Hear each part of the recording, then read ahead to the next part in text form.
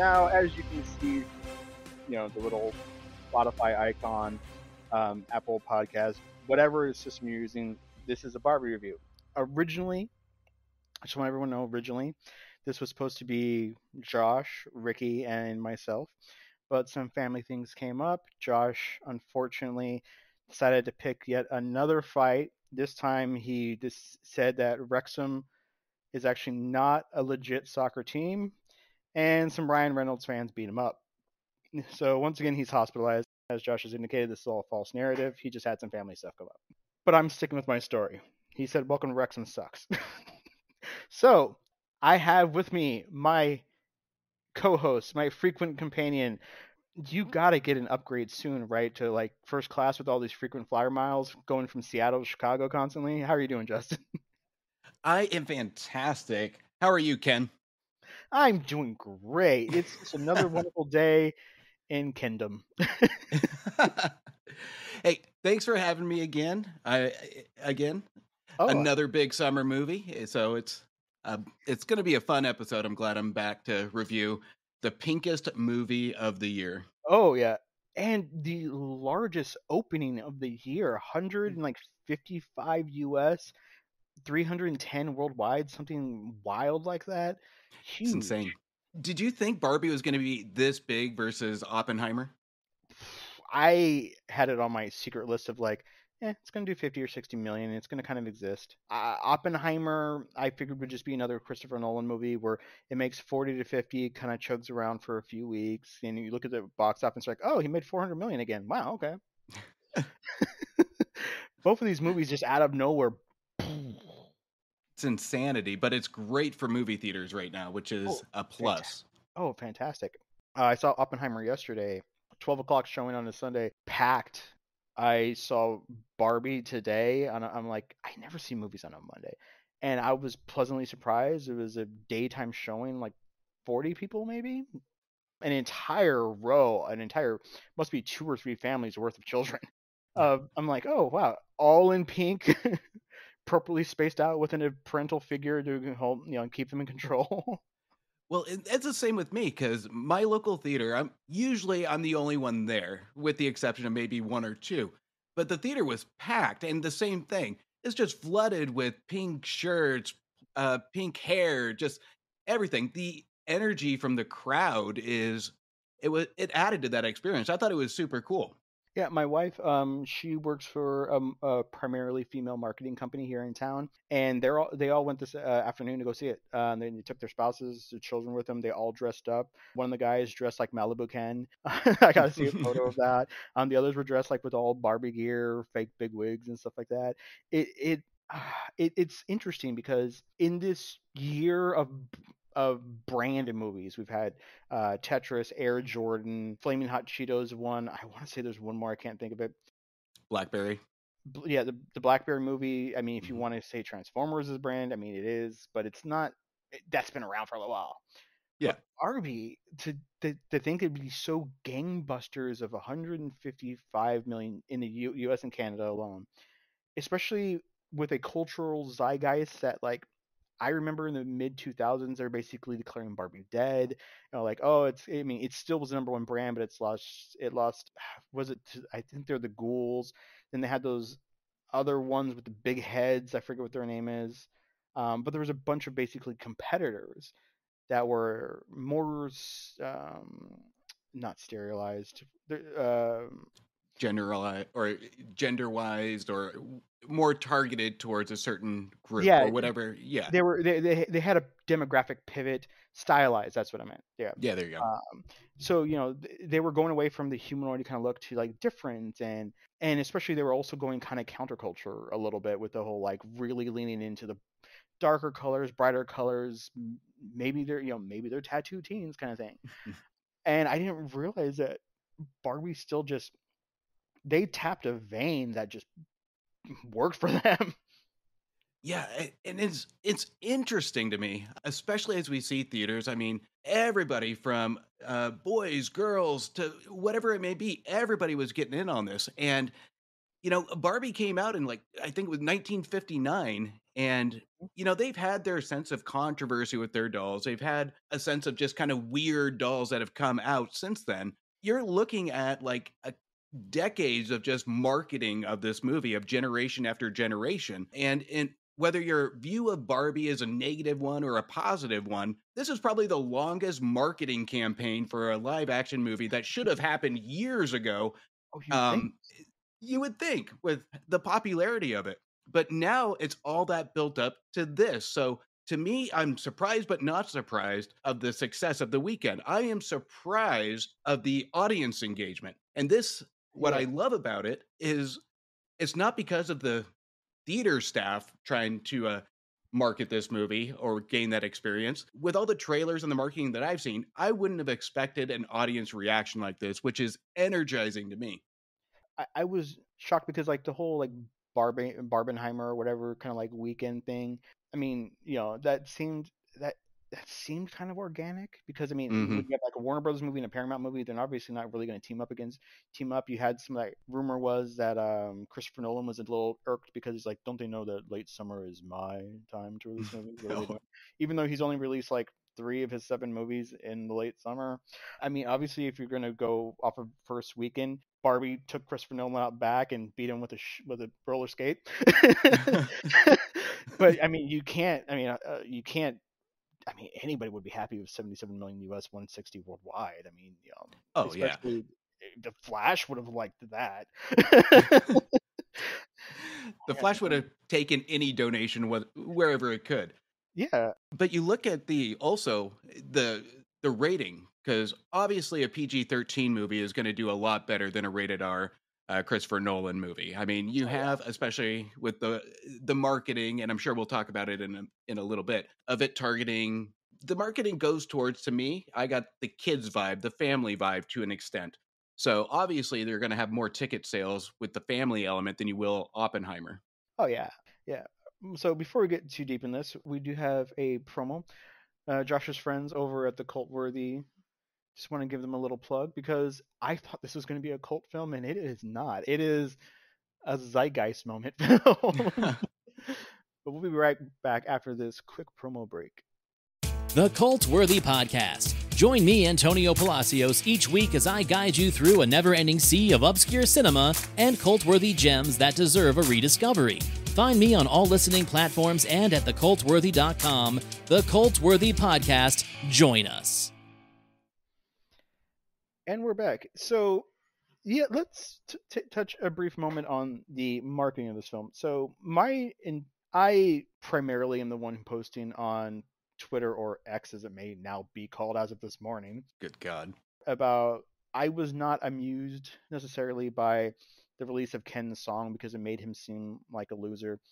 Spoiler alert, he is. But the way I interpreted the marketing was so we talked about it like a week or so ago. You and I were kind of talking to each other about A24 films and Mm. A24 with like The Witch and It Comes at Night and some of the horror films. They kind of do a little bit of a bait and switch of like, especially It Comes at Night. You think this is like a slasher flick, something's haunting in the woods. I'm going to spoil a 7-year-old movie, but it's actually a disease and very prescient because in 2017 I was like, really? And then 2020 happened. I'm like, no, I'm completely on board with that family. Kill everybody who comes near you. Don't trust anybody. Kill anybody in the house. I don't care who they are. I don't care how many tests they take. They need to die. Yeah. Stay away. My house is my castle. But this one, I was like, okay. I was trying to figure out what they were trying to hit with it. And yeah, they were kind of aiming towards kids.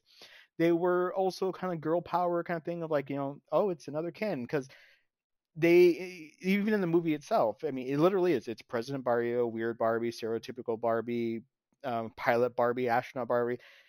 The Kens are all Midge. just called Ken. Midge. The Kens are all just called Ken. So it's kind of like a little bit of a slight girl empowerment kind of rah rah thing. Embrace it. And I was getting a lot of Spice Girls kind of like feel for it. Like the Spice Girls really hit at the top of their game. They've released Spice World, which I think is a severely underrated movie. Definitely is a cult movie by now. I loved that movie so much. Of course, I was also the right demographic as like a 13-year-old boy, but I thought Posh was cute, and was in love with Baby for a little while, and then it was spoiled. Everybody was. Everybody was. So we're gonna go full spoilers in a little bit, but the marketing of the movie is not what we got. No, not at all. So, and and it's funny you brought up Spice World, director like Tim Hill. I was getting total vibes of Spice World. I was reminded of a little bit, and it's not so much the toy aspect, it's the branding of it. And watching the trailers, I was almost having PTSD from the old 2000 Rocky and Bullwinkle movie, the live action. That was a complete disaster and dumpster fire that I never want to Oh, revisit. oh yeah, But you have that trailer that almost has that feel, that silliness, the all-star cast, that the colors, the 50s, 60 humor that just seems like a dad joke. All that marketing on the trailer, I think I was one of those rare ones that I was not looking forward to just because of the history of these branding and silly movies that become live action. I mean, how many live action toys or based on cartoons have been a success that just really cater to that younger audience.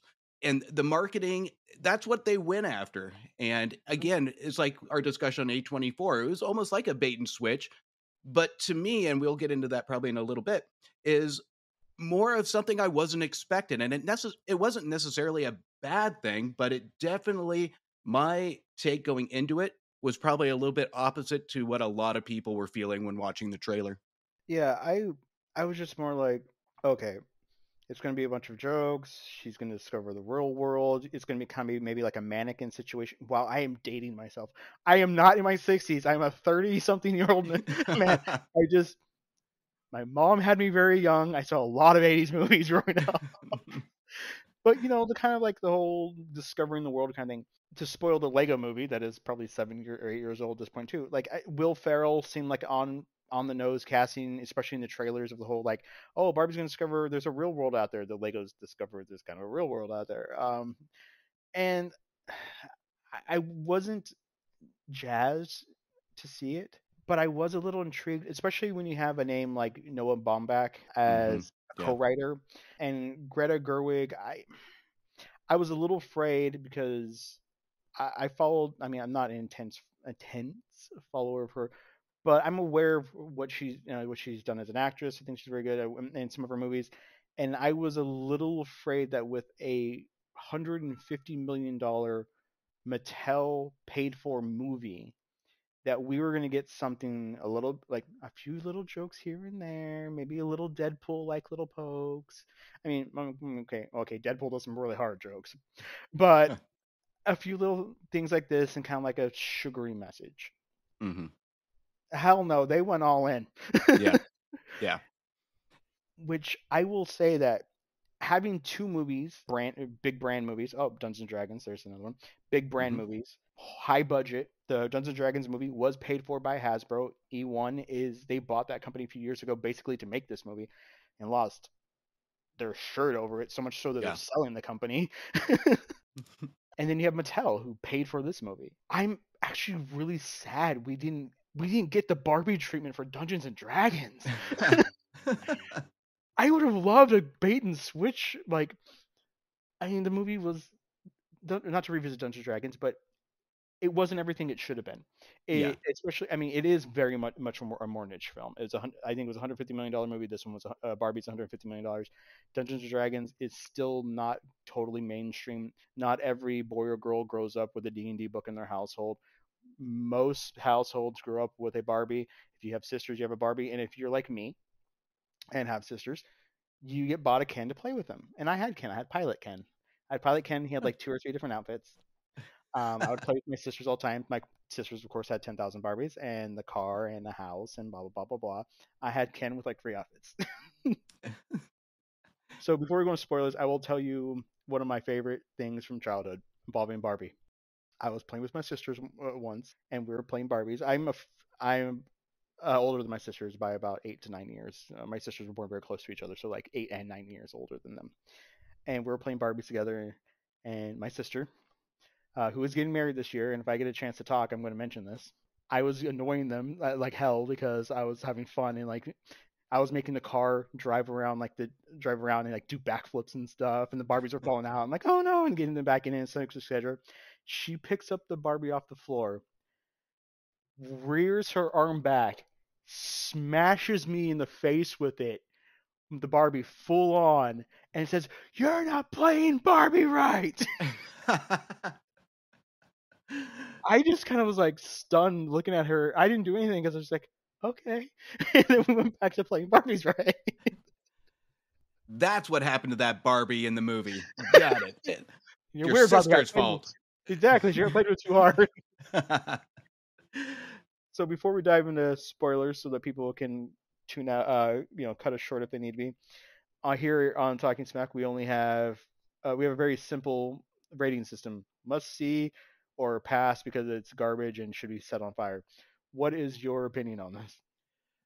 Hand down, and I was hinting to get your reaction before I gave mine in the messages before. So, but honestly, we're going to get into it. And if I have to defend this movie to my death, I will. But this one will be a must see for me. All right, Justin. Despite everything I'm about to say once we hit spoilers, it's a must see. Whoa. Okay. Wasn't expecting that one. So we're going to go into spoilers, and I will let you know why I said in about 4 seconds, despite everything I'm about to say. So, I really need to. I need to like load in like a spoiler or something. Anyway, so this movie, I think the reason why I don't embrace it and love it dearly, but I enjoyed it, is because I feel that there was executive notes that basically said, please make this somewhat empowering.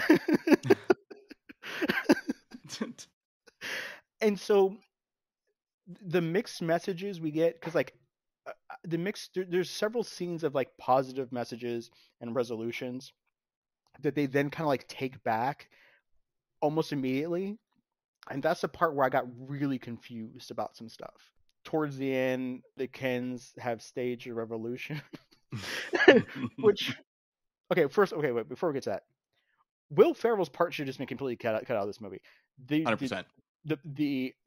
They could have cut it off at them chasing her out of the Mattel offices and never referenced them again, and there would have been no impact whatsoever in this movie. In fact, I don't even know where they ended up at the end of the movie, other than they were briefly there when the resolution happened, and I'm assuming they go back. Well, they show that scene where they're, I thought, or if I'm completely off, where they're bicycling back or whatever it may be. Oh, was that them? Yeah, they may have been them. Yeah, but yeah, I agree. It seemed like a part just to give Will Ferrell for the credit. I think it was drawn out. It made no sense. Like the meeting, totally, I get that, but you're right. It Back should in have the been box. cut. Yeah, it's like he had no relevance other than stating what other characters are already saying. It's like almost just repetitive. Yeah, like the whole like get back in the box scene, I thought was like very fascinating. It had a Hmm. lot of symbolism in there, especially with the whole like doing the giant twist ties kind of thing, and Yep. it was. I'm not sure I perhaps enjoyed the resolution for Ken because it seemed to be like, hey, listen, you need to be your own person in Barbie Land, which is like, okay, cool, that makes sense, and that is what he should be doing. But at the same time, everybody kind of the real world got what they wanted, which is no one gives a crap about Ken, so who cares? So Barbie Land's back in place, so who gives a shit about Ken? And then the kind of like the then takeaway joke of like, okay, so can we have a little bit of power and do some stuff? No, maybe on the Supreme, maybe on like a lower level circuit court. Yeah. It's like, so some of that mixed messaging, and the other reason why I didn't particularly like love this movie is there's absolutely no resolution or there's no discussion about why America Ferrera, of why she was unhappy, and then why the daughter Sasha is a dick. Just all of a sudden out of nowhere, the daughter's like, I like you again. And I'm like, but why were you such a dick? You're such a dick that people at the school literally stop anyone from talking to you because you're going to destroy their souls. And you keep doing that scene to scene to scene, and then all of a sudden it's like, I guess we can be nice. Well, I didn't understand that. That's the part maybe I missed something, but like I never understood why the mom was relatively upset, and then why the daughter did a pivot. yeah. Well, the first two pieces, so the Will Ferrell and the Ken thing, I'm glad you brought up because those are my main problems with the movie. Those are a couple things I had issues with, especially when we go through the Ken piece of it. And he's in the real world, he's discovering his masculinity or how he should be in the real world, that stereotypical male. For a big for a big second half of the movie plot driver, I thought that piece was a little rushed and it almost was like situational comedy. And I thought that's where they were going to go with it. But Yeah, then it ended up being a big plot point, and they should have spent a lot more time driving that and giving more intent. But going into the characters, and this is what I found very interesting, and this is where the symbolic piece was. And from Greta Gerwig, with her style, she's still a fairly new director when it comes to what she's done. Lady Bird was fantastic, but a lot of some details, her messaging might not be clear. But this is what I loved about it. The messaging is up to interpretation. When you play with toys, you take these symbolic toys, the toys are going to act the way we interpret our actions, the way we interpret the world, the way we interpret our imaginations of how we should be. When you take a male, female figure, they're going to output exactly how they feel. These human characters are, and this I believe is intentional by Gerwig, is that she is trying to output the example of human characters we won't communicate without the toys. We have that imagination of trying to make a point or live our lives through these plastic dolls. And then we have Barbie and Ken that are trying to do the same with the real world. It's a really deep thematic piece of it that I don't think was really nailed on the messaging, and some might be a little off on where the interpretation's going to fall. So you're right to an extent that it's going to be a little confusing. It's like yeah, it's going to take two rewatches to kind of fully grasp everything. yeah. No, I agree with that. There's so much that is being said. Like those are my quibbles, basically. The rest of the movie is just I thought was just gorgeous to look at. The way they did Barbie Land with like actual structures for the Barbie houses and everything. But then if you go to the beach, there's actually no sand. It's just kind of textured. Yeah. The waves are actually just like plastic molds. When they're traveling like between the realms kind of thing, it's just the old stage kind of cardboard cutouts of things moving. So I am somewhat famously not a fan of the Lego movie because the decision to film it in crystal clear CGI Mm. with then the stop motion, slightly slow frame rate just gives me a headache really, Hmm. really badly. I've watched them all, had a headache each time, doesn't make get better. But I was looking at this going like, this is what they should have done with the Lego movie. They actually should have had like real physical sets with, I don't know if maybe Lego people, but Right. then the CGI people moving through and stuff. Because I was just so obsessed with how beautiful it looked. And I love the decisions that she had the actors going through. Like they go through the slide when they like go down a slide, they kind of get the stiff arm and leg kind of thing of everything kind of straight. And the like Barbies don't ever go downstairs. They're because the child lifts them and moves them down. I'm like, yeah, that's actually Yeah. true. We're gonna just kind of lift them and kind of float them down the stairs. And I loved just how beautiful that was. And I basically Barbie is going through an existential crisis, which I laughed my ass off when that happened. They're just living through Barbie world, and all of a sudden they're at a dance, and they're like, "How do you feel today?" She's like, "Great." Does anyone ever think about death? And everything stops, and how like things are happening to her. And I think that the speech that America gives about what it is like to be a woman, while it wasn't lost on me, being I I'm a male. I feel like that is so beautifully said and done that I really wish they would not have cut to reaction shots from the other Barbies, but just stuck on her because I didn't need to see Margot Robbie just kind of staring wide-eyed and at her. I would have Hmm. just loved for them to just linger on the Glory. Her name's Gloria in the movie. because that speech felt honest. It felt like, especially knowing that it is written by Greta Gerwig and Noah Baumbach, Hmm. but her coming through as an actress and then a lot of writing credits before being able to do low budget movies and then this big opportunity.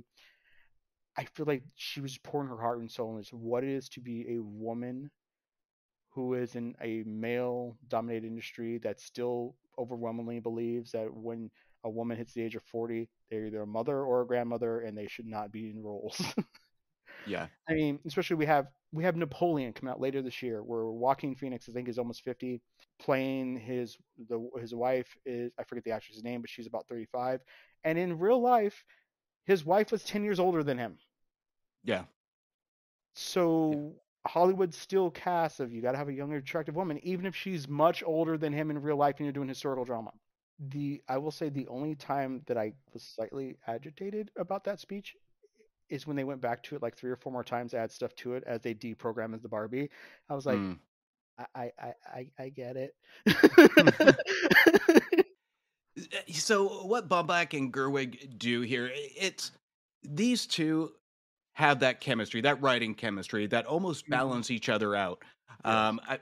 I mean, with a lot of Baumbach's Wes Anderson work, you have a lot of that dryness, that symbolicness, but then you add Gerwig's feminism into that, and to actually combine the two, you're going to get a well-written speech. But when you have it repeated over and over again, that's where you're absolutely right. We heard the speech, but the reaction's going to be equally important. But here's what I loved about the overall message to it, and I think what was really well done, other than the biggest speaking point, was the female piece of it being not fair or it, inequitable. I can't talk right now. The inequality. Thank you. Being cast above the messaging is, we still get that today. We've had that from the 50s, 60s, and whatever decade it is, it's still there. And I think it is the right time, the right place, especially with a symbol to children that has been part of that controversy, to say the right things. Barbie is not shined away from controversy. The way women look, or how they should look, has been a staple of Mattel with this toy. And the movie doesn't shy away from that. And I want to applaud them, but at the same time I don't. But they address that. They poke fun at themselves. It's almost like an apology to the public for their past wrongdoings of how we view women. To an extent, it's almost brilliant where they're reaching into the audience and just being upfront and honest, saying, "Our bad guys. This is how we thought of women. We had a male dominant workforce, but this is our apology. This is our apology movie to you to make up for that." And does it make it right? Absolutely not. But the acknowledgement is the first piece of it. And that's what I do applaud this movie to do, along with Gerwig and Baumbach's pen screenplay. I think it's very well done. Oh, I think it as well. The more this movie settling in with me, the more it actually reminds me of Tropic Thunder. There's a Mm, big, huge, 150 million dollar satire movie about the about Hollywood, about executives, about the entire process and actors in general. And there's sometimes I watch that movie and I'm like, how the hell did this get made? Because yeah, it seriously is a massive middle finger to Hollywood yeah, about actors being overly pretentious. And so many of the themes that they said in that movie, like, especially about, like, of course, if you're gonna have like a strong black lead role, it's gonna be like a white guy who takes it. We saw some of our actors these days keep taking roles that are meant for minorities and just saying, yep, oh well. And so looking at this the way to tell, the thing I found funniest about that messaging is that, yeah, did you ever watch the Toys That Made Us Barbie episode? yes, Yes. yes. And they interviewed the female CEO from the 90s who oversaw some of the controversies like the Math is Hard Barbie. And Hmm. I love what she had said about, like, yes, no matter how many positive steps we carry forward for women with representation of what our Barbies do and what our Barbies are, that our Barbies are astronauts, our Barbies are engineers, our Barbies are hard workers, presidents, and all this stuff. You make one mistake and immediately they turn on you. And this movie said that beautifully. And I wish the Will Ferrell character would have been a more dramatic actor, or the takes more dramatic, because Will Ferrell can do drama Yeah. very well, such as remember season he figures out that Stranger Than Fiction. he's so good in that. Hmm. Yeah. But the whole like it was almost too cartoonish of like we've had two women CEOs, the one in the 90s and the one other one. We are all men. We are men who love women, who were birthed by women. We are sons of mothers, mothers of sons. You know? I mean, yeah, there's that stuff like that is really how I feel like Tropic Thunder was, of like the whole like, yeah, we're giving an FU to the people who are funding us right now. And I loved it. And I did love how we, how Ken is just so confused about, wait a second, the world is run by men. That's what I've been looking for like my entire life. But Yeah. it's not. It's not what he's looking for his entire life. What he was looking for is just to be acknowledged. Hmm. Yeah. And I actually did like that at the end with the resolution of the whole patriarchy thing, that it was just Margot Robbie and Ryan Gosling together sitting on the bed talking, and she just acknowledges that like, yeah, not every night needed to be girls' night. I could have spent some time with you. Yeah. I thought that was a really beautiful moment. Completely. And I think that was the perfect bow on the messaging, where we have this really well told story of themes and messaging of women empowerment. And I love the fact that they make it for everybody. There's a strong message, but it's equalized throughout a relationship, even to that Yeah. point, between Barbie and Ken. And the movie starts us off with knowing exactly where it's going to go with the baby dolls. What we expect women to do is to give birth, be moms. And then Ruth Handler came out with the first Barbie. And this is no, no, no. You're not supposed to give birth. This is what you're supposed to look like. And it adds to that social expectation. And then the movie takes us through those stages of womanhood or social anxieties or social expectations. And then you have, like you said, that beautiful scene of how a relationship should be between two partners or two people or two individuals. And it is an absolutely beautiful scene. I loved it. Honestly, I don't. I mean, you said it just so well. I actually don't have a whole lot else to say about the movie, because the plot is fairly straightforward. There's a lot of great little digs here and there. I did want to ask you though, like, did the Ruth Handler stuff work for you? I mean, we had Rhea Perlman playing Ruth Handler. As soon as she was on screen, I realized, I was like, I know who this is. Uh, sorry, and then she has an early scene where it doesn't really reveal who she is, but then there's a scene at the end where she does, and a weird existential scene. That scene becomes weirdly existential and bizarre. I'm not sure I understood all of it, but did any of that work for you? It did. With Perlman, I think one, she was a perfect choice for that. She's always lovable on screen, no matter what she Yeah. does. But here's where it goes into that point of being the upfront and honest, because it recognizes kind of, it sums it up of we all have faults. Ruth even brings up the tax evasion of things that she's done wrong. Yeah. And she wasn't a perfect human being. None of us are. And that was just a piece of the pie of the messaging is we have these certain expectations, even though I don't think her example of breaking the law should be a very good tie-in. But, but we have these social expectations of each individual, and the only ones that can decide how we live our life is us. We don't have to have a Ken. We don't have to have a Barbie, whatever it may be, telling us how to live our lives. It's one of those, we have to define our reality. We have to define who we are and how we grow by Mhm. having outsiders bring us down, like the CEOs of companies telling us you're not good enough, whether you're male or female. I think Perlman did a fantastic job as Ruth, kind of summing that up to say, just in case you did not understand, this is something for everybody to take away something from. It's not just for boys, it's just not for girls, it's for humans to really relate to. So to me, it worked to an extent that it put a nice little tight bow on the messaging. Thank you. That actually, she was well put, and actually makes me appreciate that scene a little bit more. I was just like, at that point, I was like, this is like the fourth or fifth ending we've had where it could have just credits. And then I was like, I don't know what's going on here. I'm not sure I quite understand it, but I believe the mannequin is going to come to life. And we're gonna have I like a Tron Legacy moment here, where the digital creation is actually in the real world, and now I have further questions of what does that actually mean? How did Cora get into the real world, and how is she alive? I need to explore this.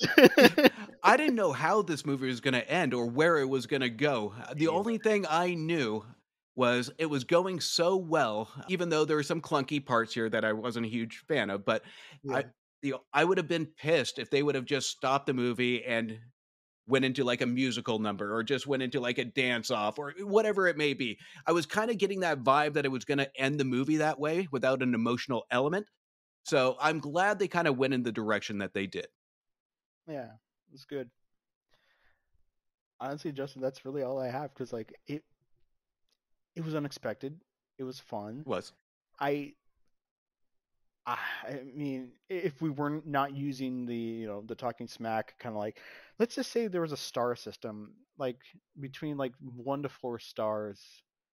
I would probably lean towards maybe like a 2.5 for me. But we don't have that on that. That's maybe someone else's show. Someone else's show. Yeah, I mean, I heard his show's pretty good. I don't know. We'll have to wait till his review comes out.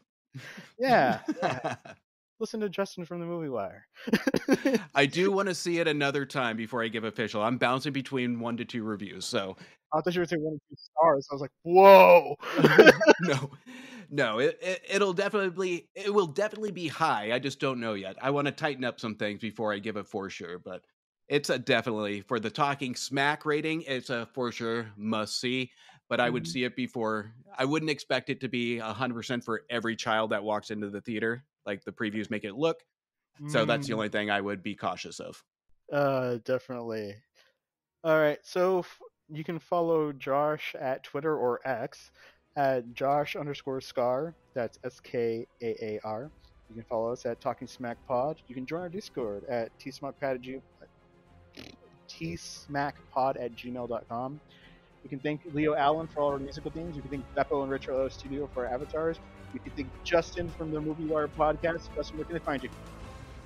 You can check me out on X or Twitter at MovieWire Show, and you can listen to me wherever you listen to podcasts.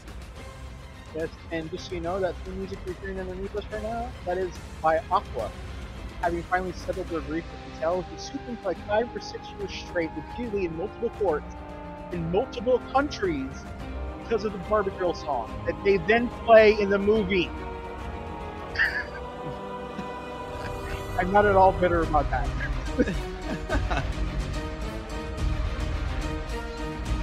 I am a little bitter that this is a remix version of it. It's actually not the actual song.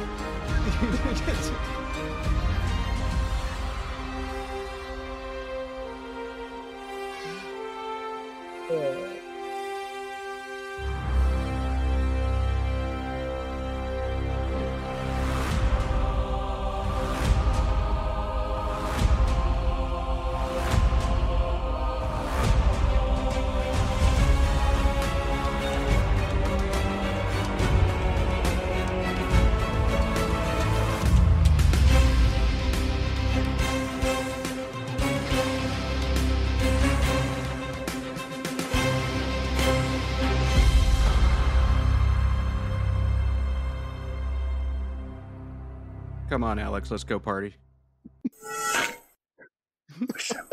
Oh, I was so disappointed that when I heard it, and I was like, "Oh, did they finally settle? Like, did everything get settled? And like, maybe they threw them some money since they drugged them through courts for years over a parody song, and it was a remix." I was like, "Oh."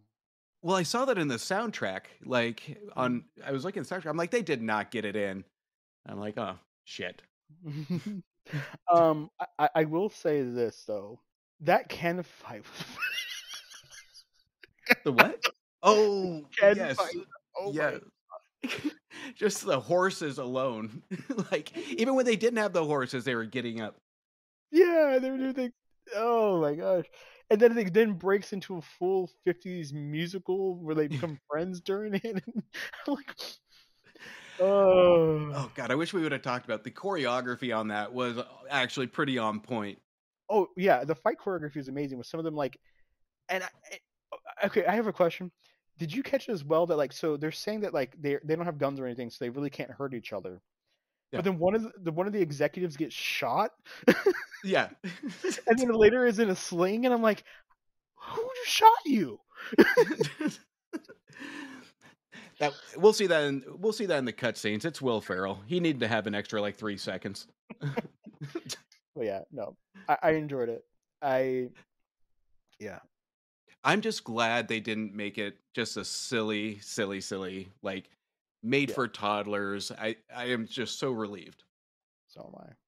Yeah.